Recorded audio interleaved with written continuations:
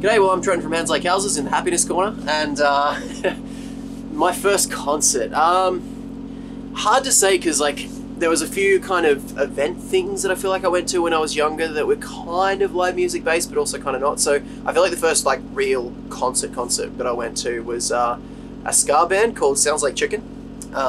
It was in like a local hall or maybe a church, might have been.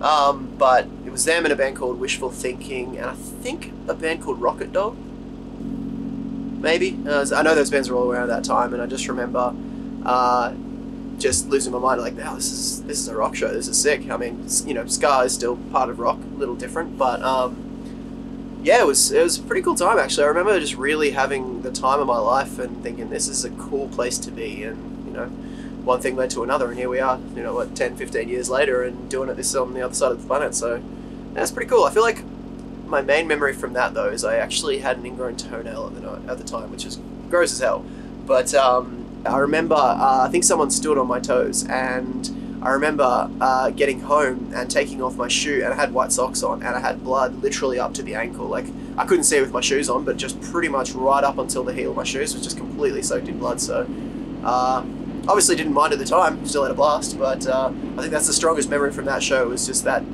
bloody sock.